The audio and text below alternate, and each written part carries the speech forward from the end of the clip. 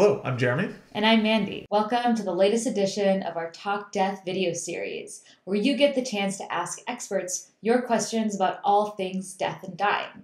Without further ado, let's welcome Melissa Unfred, aka the Modern Mortician, and Kermit the Grief Therapy Dog. Hey guys. Hi. Hey, Kermit.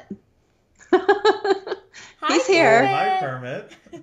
So our follower, Hey Wolfpack on Instagram wants to know, what training did you and Kermit go through to qualify for that type of grief therapy?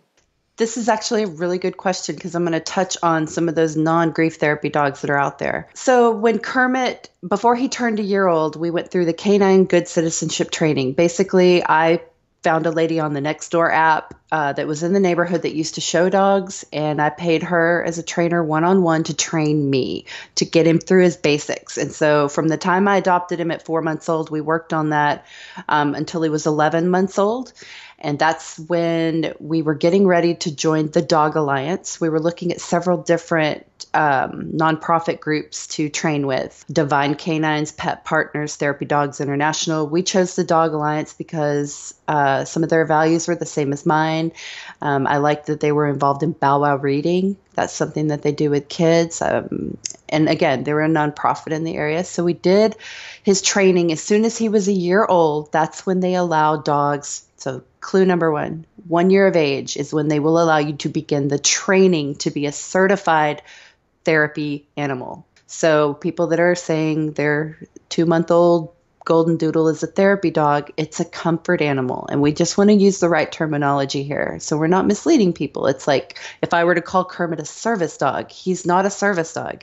He does not perform medically related tasks for me. He is an emotional support animal first. And then secondly, he is a certified therapy dog. It was supposed to be a 3-month training course. It was clear a month and a half into this that Kermit was a natural, and they gave us the option to CLEP out of the test. So we got to take an early test. He passed it with flying colors. The test is extremely difficult, in my opinion. Can you leave your dog in a room or in PetSmart and walk away from it out of its sight for 3 minutes without it leaving? If so, your dog may be able to be a certified therapy dog. Can you be out in public and have a drunk maniac approach you in a sombrero that's singing loudly and happily without your dog attacking, growling, or acting scared? If the answer is yes when they're on duty, then your dog could qualify to be a certified therapy dog. So lots of different tests, walking past hot dogs on the floor, meeting another dog, shaking somebody's hand.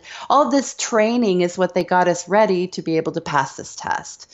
And we did pass the test. And we were the first in Texas working in funeral care. So I decided to make it a platform. I want other funeral homes to do this, but I want you to do it the right way.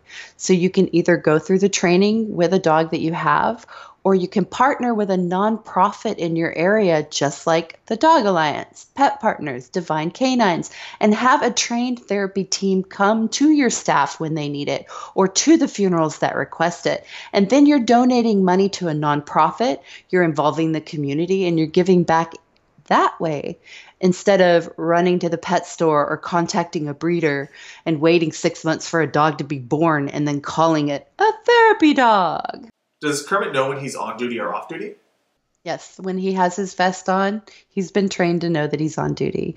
When he does not have his vest on, he acts very much like a teenage boy, where he will look at me like, and then do what he wants to. But yeah, when he has his vest on, he knows it's work time. When I'm in a certain mood and things like that, he knows when it's time to pay attention and when he can be a pupper. There's been a lot of attention on therapy dogs in funeral homes now. And I feel like a lot, now granted, we idolized Lulu, which was a golden doodle when I first got into getting professional, 5 years ago, before I even had Kermit.